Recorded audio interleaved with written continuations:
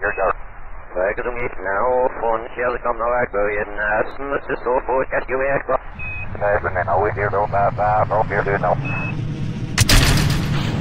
Hey everyone, Astronaut98 here. Today we're launching a crew rotation to my mining colony located on the Mun, near the Apollo 11 memorial site. Here we have Space Shuttle Voyager lifting off, dropping its SRBs, and injecting itself into its initial parking orbit. Because this vehicle is really overpowered, I just decided to go straight for the moon burn. I over-engineered this thing by a huge margin, so what can I say? I build space shuttles and I build them to get into actual Earth orbit, not just Kerbin's orbit.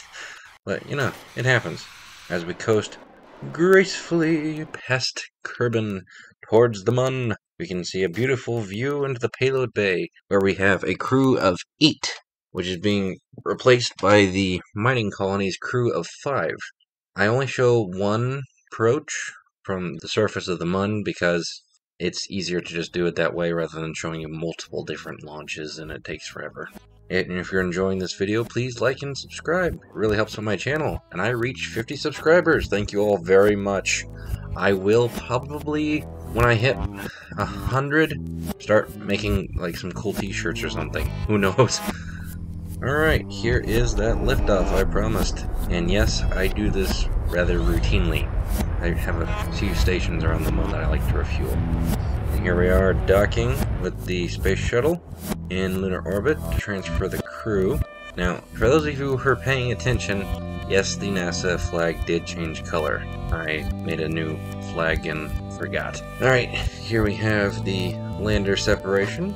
And now comes the fun part that I've learned how to do a good 95% of the time without crashing.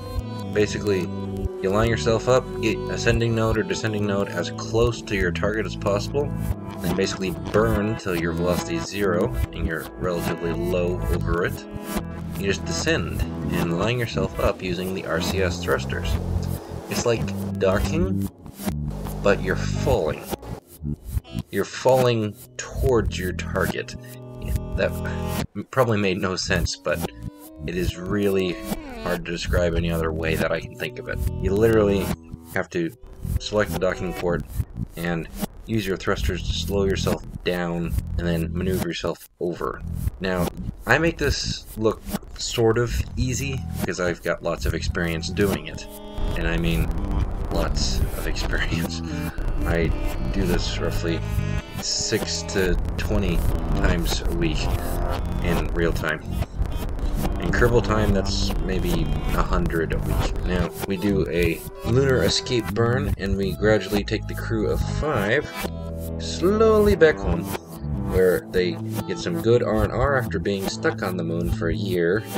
Yeah, I didn't have Kerbal alarm clock when I sent them, so now I know how to do that, and it'll allow me to give myself a warning for when to send a new crew rotation. Speaking of which, I might want to do a minus one.